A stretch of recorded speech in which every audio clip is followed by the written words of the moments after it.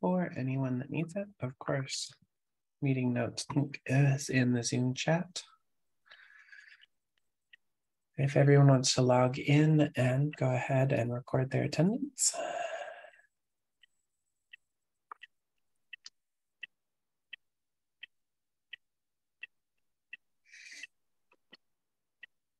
While we're all logging attendance, feel free to add items to agenda, open floor, or any pull requests and bug issues that need extra attention today. We welcome all of those, of course. And I do not know if we have any new faces on today. If anyone wants to introduce themselves, say hello. We'd like to welcome you. Looks like attendance is actually pretty low today, isn't it?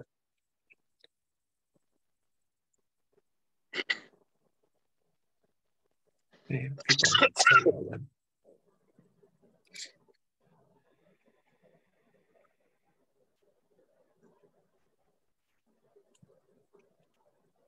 Give just another minute for people to roll in if there's anyone joining late.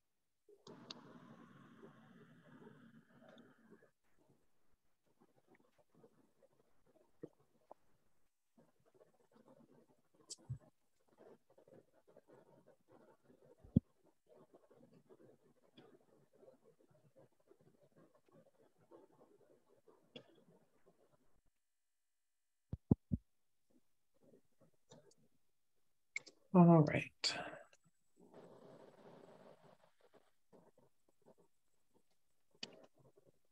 Looks like we have a slim agenda so far. So jumping into that. Final reminder, check your calendars, make sure that you're subscribed to the CNCF organizer invite for the weekly meeting. So we don't lose track of that. We have some duplicate KubeVirt meetings out, invites out there. And we just want to simplify everything and make sure we clean that up. So we're going to deprecate and remove the other invites.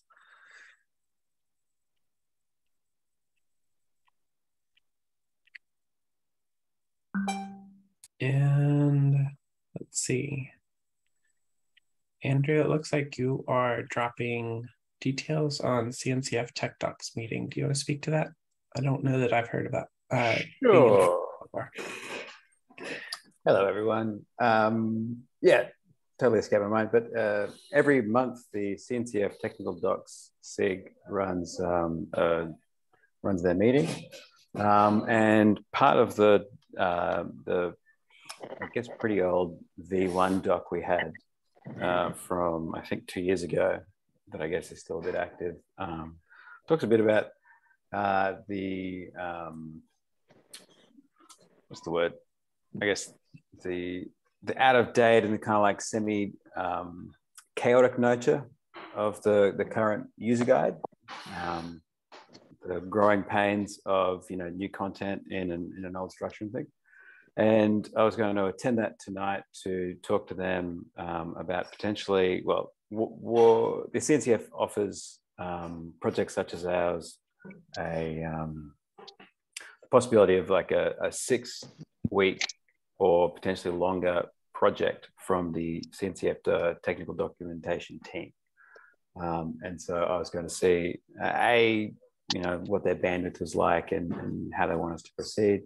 And also kind of see what it is they do. But the two things that have struck out at me from going through the user guide at the moment is the organization.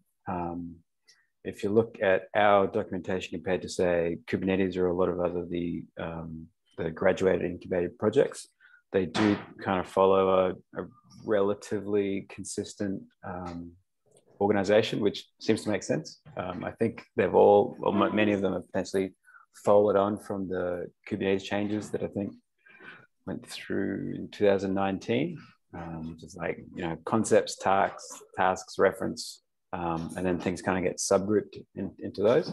So that was one possible project for them that maybe they could help us with. And the other thing that struck to me is potentially like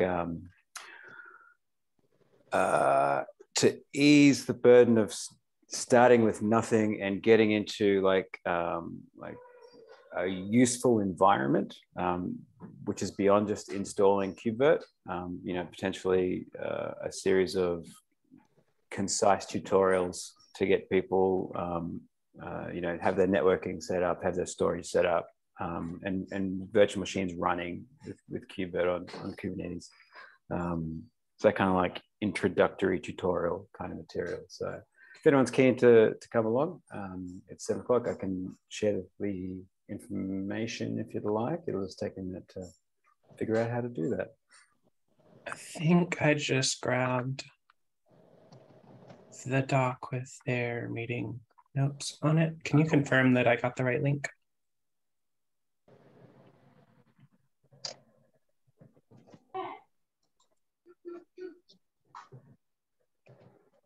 Yeah, that looks about right. Yep. Okay. All right. Thank you. Actually, that's a pretty neat invite and recommendation. If I can make it, I'm going to try to. Cool.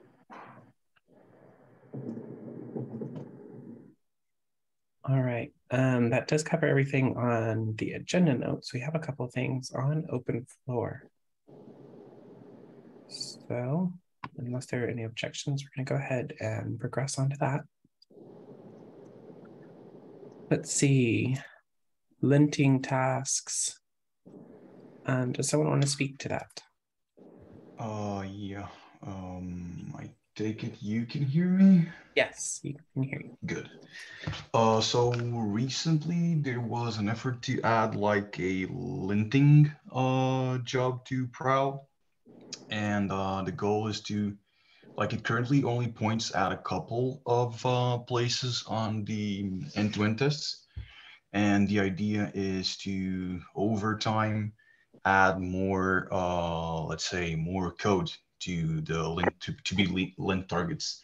Now, the thing is, this is not required by the CI, which means that there isn't really anything that will prevent people for adding linting errors or things that would be flagged as linting errors as we go along. So it's a bit, thing is, if I think we should, if we have this, we should make it required, and because otherwise there's really no point in having people cleaning stuff up, but not having the bot making sure that like more stuff is not added to the things to be cleaned up afterwards. Can I ask a question on that? Go ahead, by all means. Am I clearly audible? Perfectly. Yes. Okay, thanks. So I was wondering about what job you exactly mean. Is that the current minimal linting job that just checks about the line length of the utils go file, or what job are you talking about? It's if you look at your, well, it's that plus GoLint CI, I think. Well, I think no, I know. So it's the one that makes sure that the test utils does not grow, and plus like a run of a subset of the GoLint CI linters. Okay, so I understood that Edward did a proof of concept of running the Golang CI linter with GitHub Actions, if I understand correctly. But if I understand correctly, the other linting job that looks at the line length is a separate one that is done by Prow. So I am not exactly sure in what direction we want to go. Do we want to change the whole linting into this Golang CI lint run by GitHub Actions, or do we want to create a Prow job on that? I think, let me just like add something to that. I think those are two different things. Like if it should run on Prow, or if it should run on GitHub Actions. He has like a prototype for GitHub Actions, but right now the Golang CI linting is performed on Prow as well. So there's a make lint, I think, command on the make file that runs both of them, and this is being currently executed by Prow. I would like us to limit the discussion to just this part, not who gets to run it. No, I totally understand. I was just confused because I just didn't follow up completely on the linting stuff. And I was just seeing that PR that would be a prototype on the GitHub Actions. Okay, so we are clear. Thank you. Yeah, you know, I think that linting in general, of course, has value, and but to the contrary, what I saw in recent times was that this linting job was failing a lot. If do we have an effort on stabilizing all this? We do, and that's the interesting thing. A couple of days ago, it was succeeding, and now it no longer is. Okay, yeah, okay. Yeah, like I said, I think in general this is a good thing to do, and I totally understand that we want to create a barrier on reintroducing bad stuff to the existing code base. So I'd say if it's stable enough, then we could make it required. But I would want to hear some other opinions probably on that.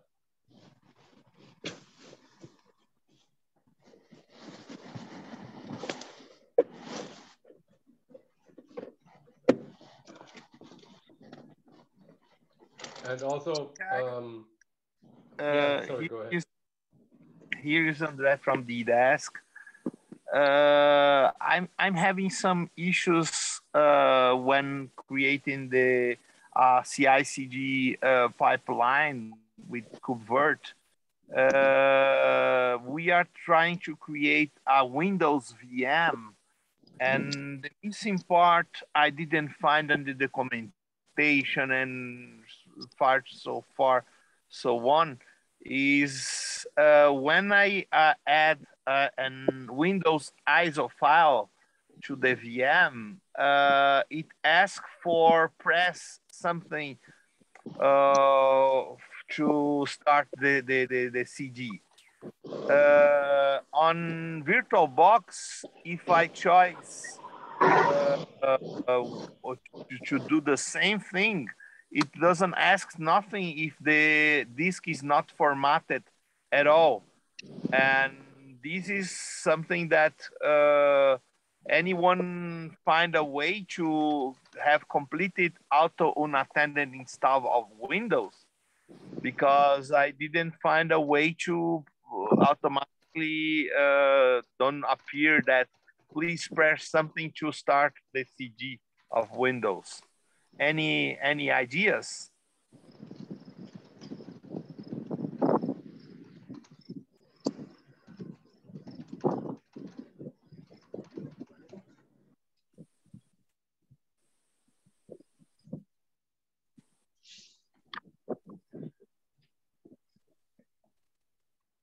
We might go ahead and carry this on over to the mailing list. I sent already, that's why. Yeah.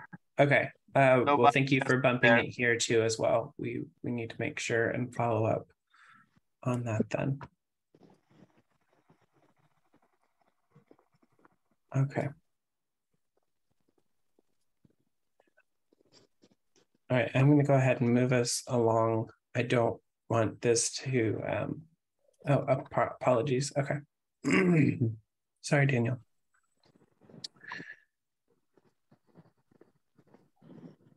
Yeah, but nevertheless, I think Daniel raises a really good point. Like, seems we don't have enough voices. I'm okay with moving this discussion to the mailing list.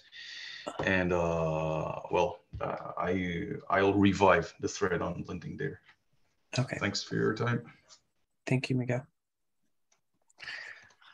All right, and let's see, parallel testing on ARM64.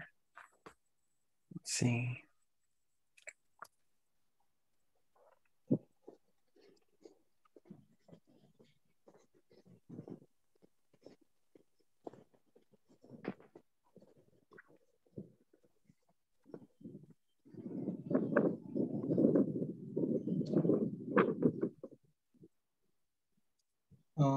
I put the task list in the description of this issue. There are two tasks: cross-build bootstrap image. I have the rebase and fix the error of this commit. And I also try parallel testing in kind native cluster. And in terms of the ARM64 tests, there are 71 tests in ARM64 with ARM64 tags.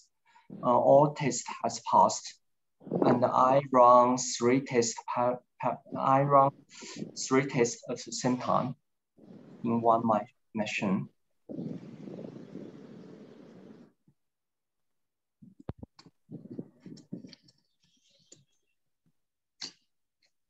Okay, so we just do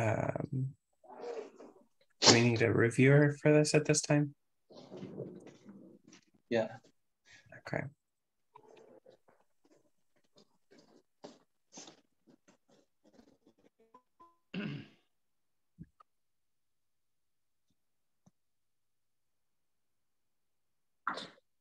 I have a question regarding these parallel jobs.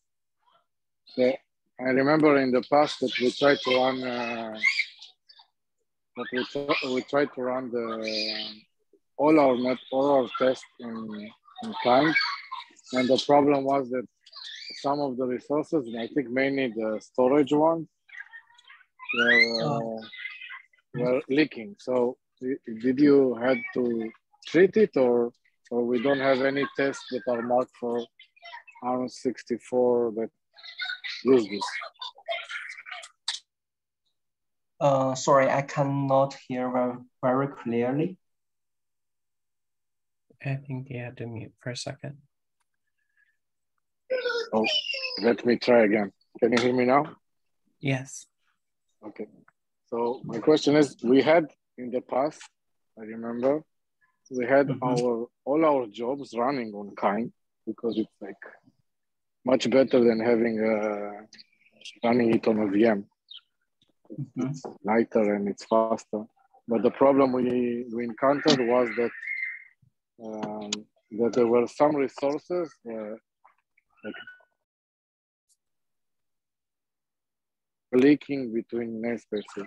Like, so if something was created as part of the test, it was left on the host, the node, and then the next test created another one and another one, and in the end it blew up.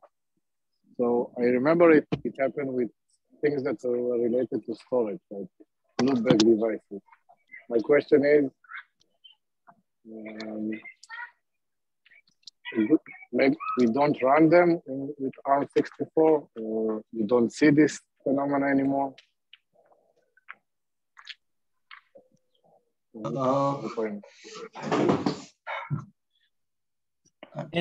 Sorry. Yes. In kind, nothing gets left on the host, does it?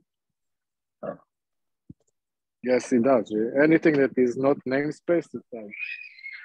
Like, for example, the classic example, if a loopback is created, like device loopback or something like that, then it is created on the root namespace. It has no namespace, so it's just created another all the time.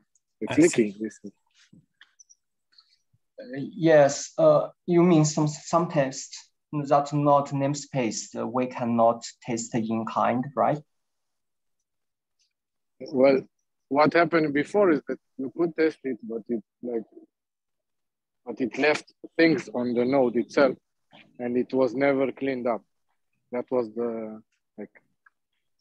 after a few runs, it just that's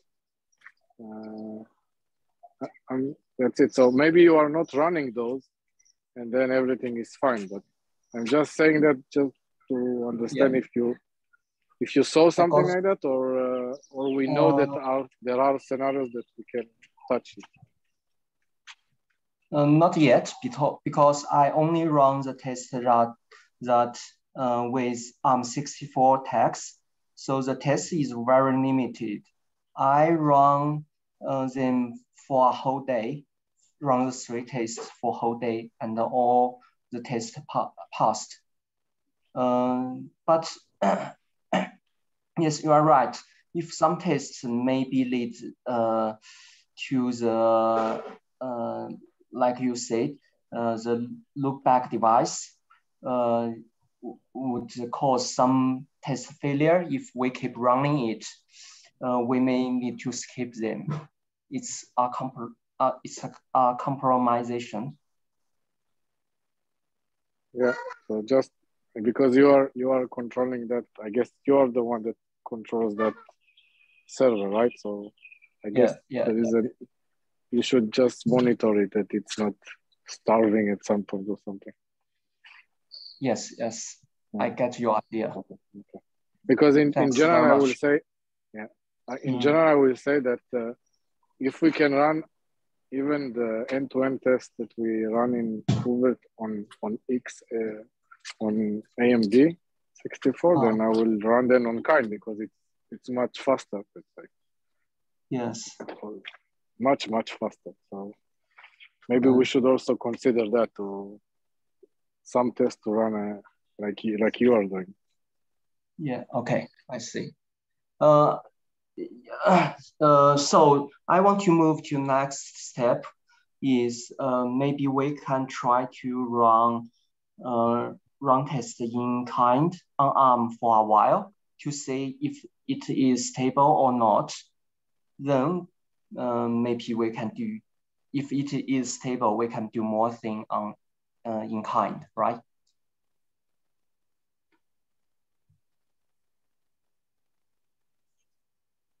Sounds good to me. Okay. Thanks. Daniel, do you want to comment here as well? I have no strong opinion, but I think I didn't, by the way, Howard, sorry for not picking that up again. I just saw the email that you were picking up your work again and that you posted something. So I owe you a review on that. So be sure that I should review this today or tomorrow. Okay, no problem. Very thanks. Thanks very much. Thanks, Daniel. All right. We have a PR specified here. Is that from, no.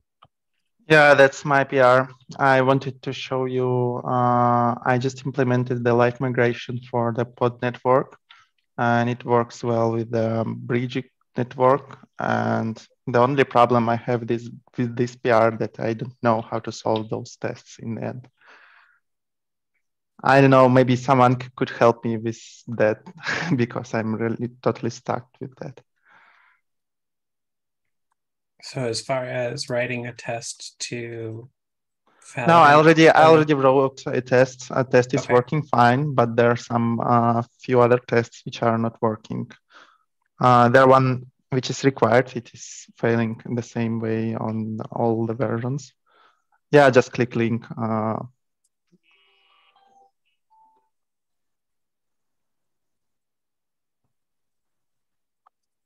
On the last message, there should be a link. Yeah.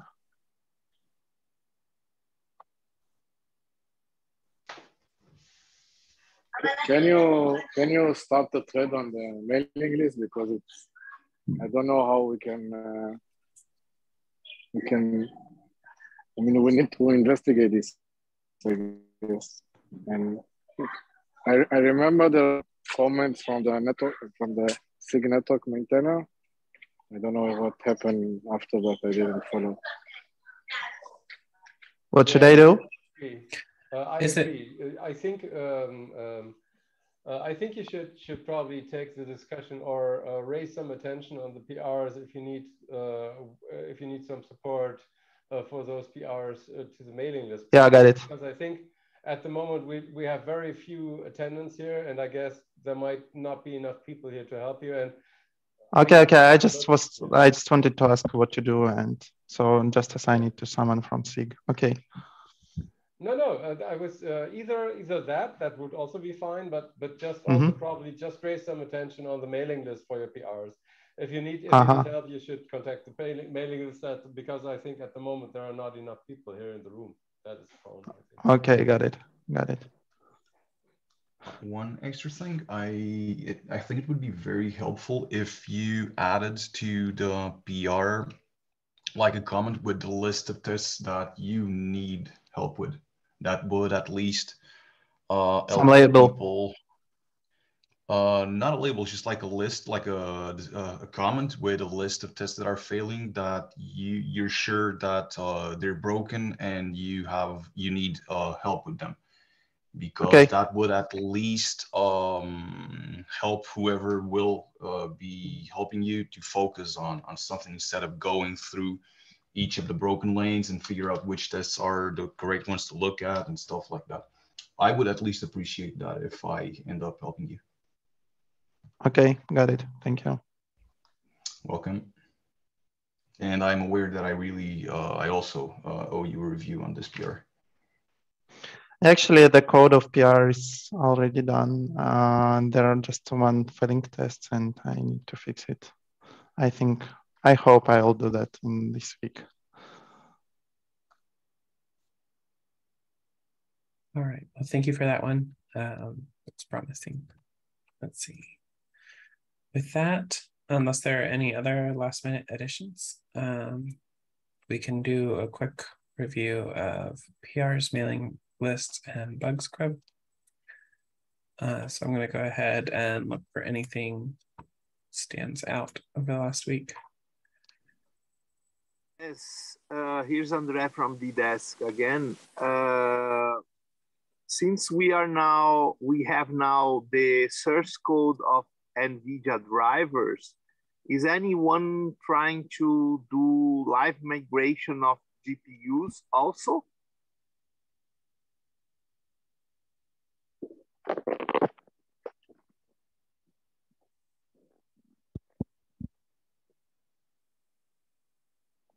Hey, Andre.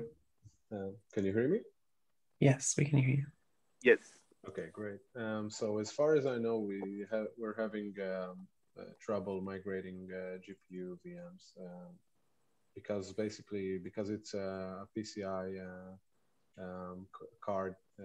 There is data that is saved within this PCI, and this is basically the main problem. As far as I know, there is no progress on that side. Yes, we're gonna try to make it work for you. Know, any help is welcome. I think the main reason is that NVIDIA just doesn't support that. We don't need to have support from NVIDIA since they open source the source code of them drivers already. Still, there is a license of right, to respect. They change a little bit about that on last month or two, for you understand. There is a way to do it only on open source tools now on. Okay. I guess a cursory look does seem to show that VMware is capable of live migration of GPU, NVIDIA GPU VMs. So at some level, the capabilities got to exist. Interesting. I was not expecting that. That's why I put these on the group, because we already talk internally, but any help how to start that, we can put some effort there, but any help is very welcome. Okay, on the beginning to specify how we can achieve that.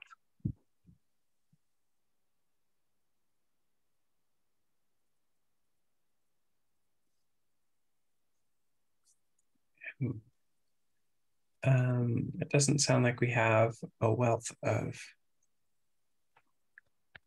knowledge or contributors for that on the call at the moment. as we progress, feel free to bring up other specific questions to the group. And I'm sure where we can, we will. Yes, I'm gonna bring this to the group later on when we progress on that, okay? Sounds good. All right, let's see.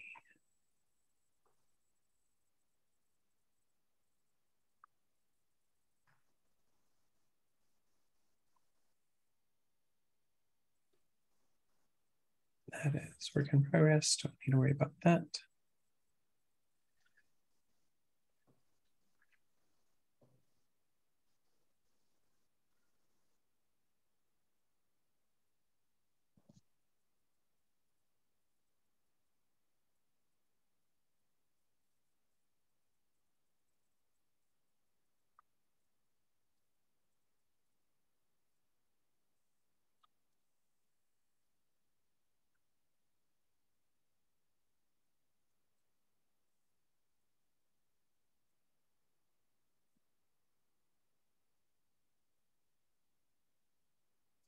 All right, I don't see anything idle or not getting attention. That's not work in progress or draft there. If I miss anything, feel free to drop it. The PR list. Take a look at bugs real quick.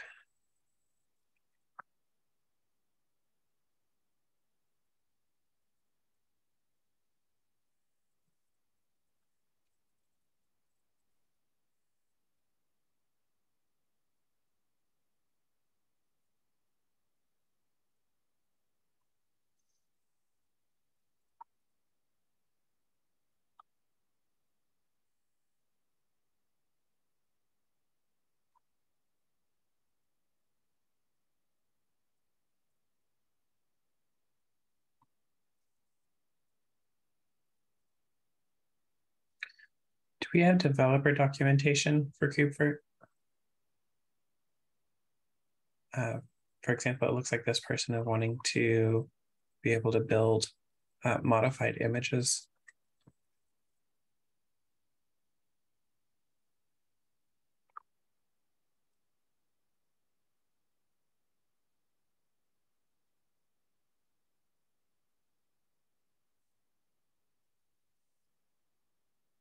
I'm over my cellular phone connecting here. Can you put on the document the link I put on the chat regarding NVIDIA open source then drivers? Oh.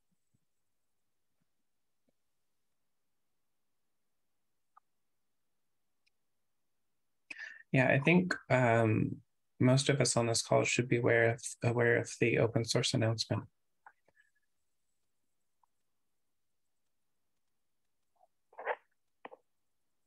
Can you just copy on the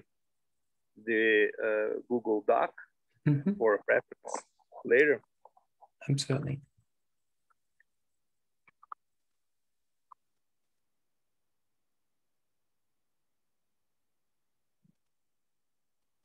Thank you. All right.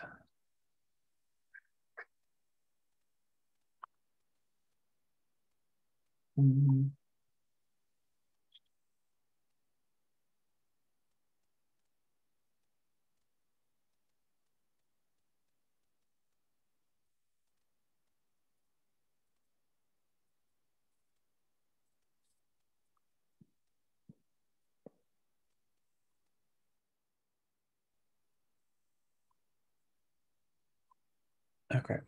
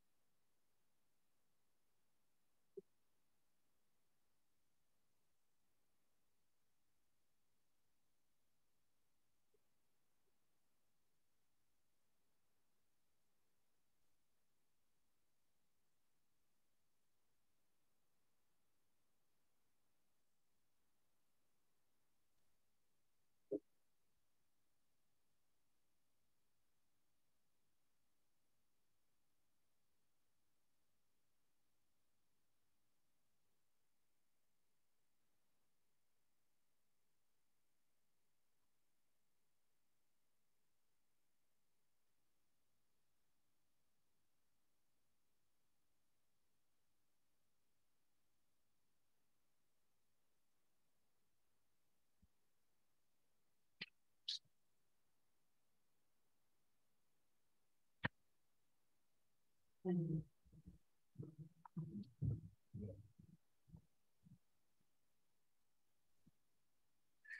we have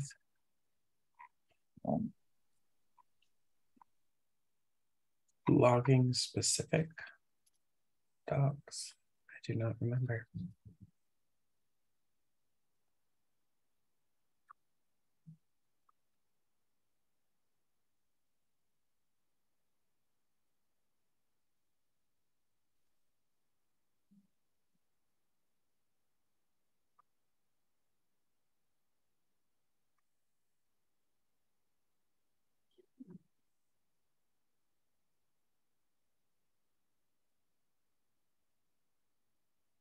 Got it.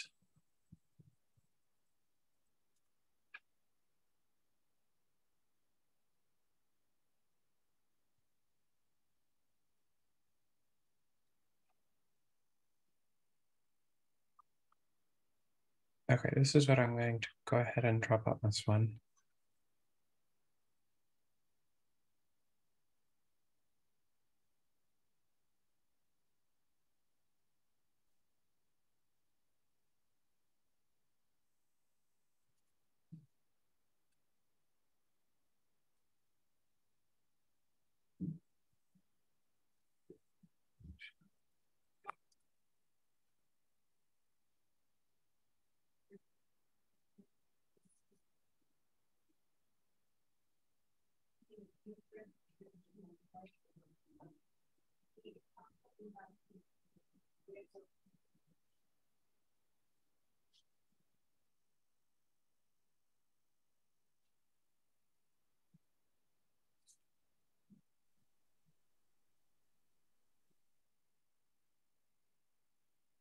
Actually, given that's coming from my holder, should have looked at that first. Going to go ahead and leave that for him to run the way he wants to. What is that? Do you want me to talk about it? Oh no, I didn't realize that was from you. I was just looking for any bugs that maybe were idle that I could help contribute information on with the remaining time on the call.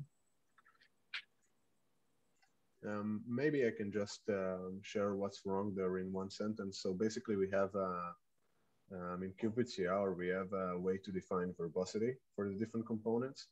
So one of the options is to define a node verbosity instead of defining a verbosity to each component. And basically the node verbosity does not affect some of the components, especially Virt Launcher. Yeah, so this is a bug. We either need to fix it or to deprecate the API or, yeah. Cool. Well, one of the things there is that Virt Launcher is only can increase its verbosity above a certain level when libvirt is restarted. So we can dynamically kind of change the verbosity only until level 4 or 5 or something like that. Yeah, right? And then after that, it's just impossible. There is another problem actually that basically when we're creating the Virt Launcher pod, then we don't know to which node it would be scheduled to. And right now we determine the verbosity via an environment variable. So it's a problem to change it afterwards since pods are immutable. Yeah, well, that can be solved. But I think, so when we first developed it, I didn't ever had the Virt Launcher in mind when we talked about node verbosity.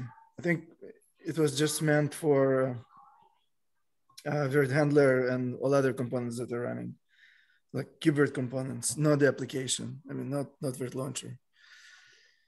So I'm not sure how to go about it. I mean, I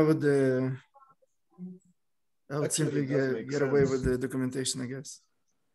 Yeah, actually, it does make sense. We can simply document that it affects only infrastructure components, and yeah, would be good enough, I think.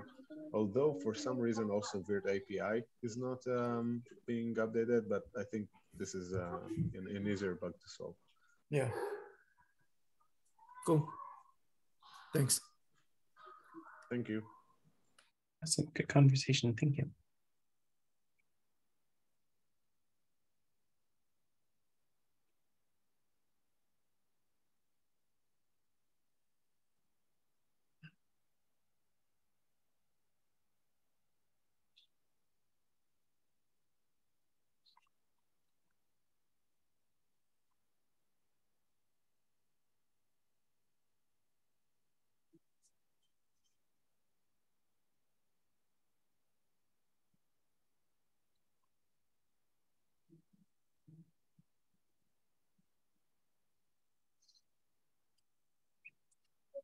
Are we aware of any deprecations on VirtIOFS? No, I'm not aware of anything like this. I mean, we have a test that, normally test this. I think his jump maybe from 0.43 to 0.54 is a bit problematic, because at some point we got rid of the config map, and all of this configuration of the feature gates moved to, yeah, it moved to the CR. So I'm not sure, maybe there is still some kind of a confusion. Maybe he still have a config map around.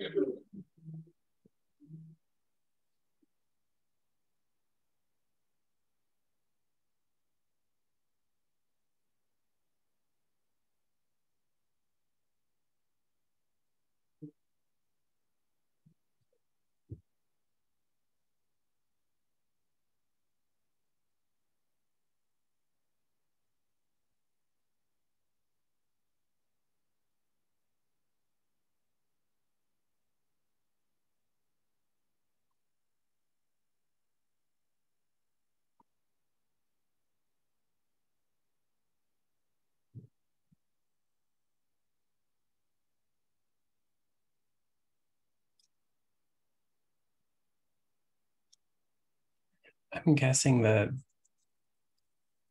a combination of startup script and cloud init style things would be the only possible way to get environment variables published into a VM, unless there was some kind of expansion on a guest agent or something like that. Is that correct?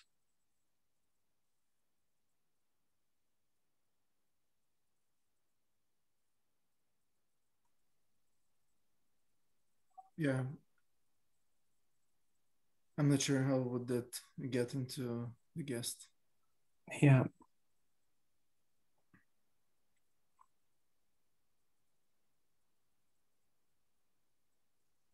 Yeah, I guess cloud init script can do it. Vasily, that user was asking us in Slack, so that he's already using cloud init. I was wondering if maybe we could do some kind of ISO, and don't know.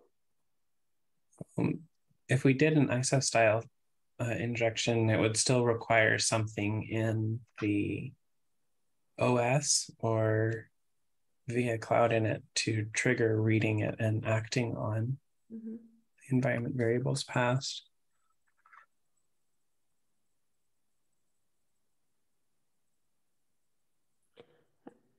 Or maybe with VirtUFS we could mount as a file system. I don't know, like in the ATC environment, something. We should set up the environment for the bash, but it's a very vague idea, sorry. I haven't tried anything. So I'm not sure if it works. Okay. I wonder, I remember now that you mentioned it, something in Slack about this. I don't remember whether that was KubeVirt dev or virtualization.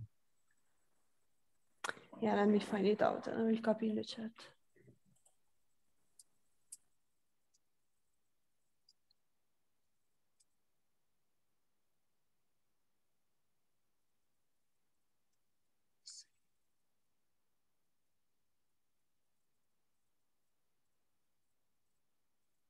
Awesome.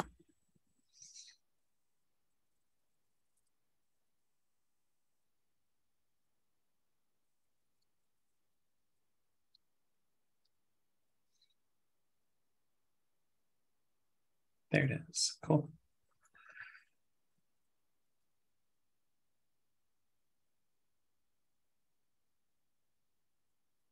Got it.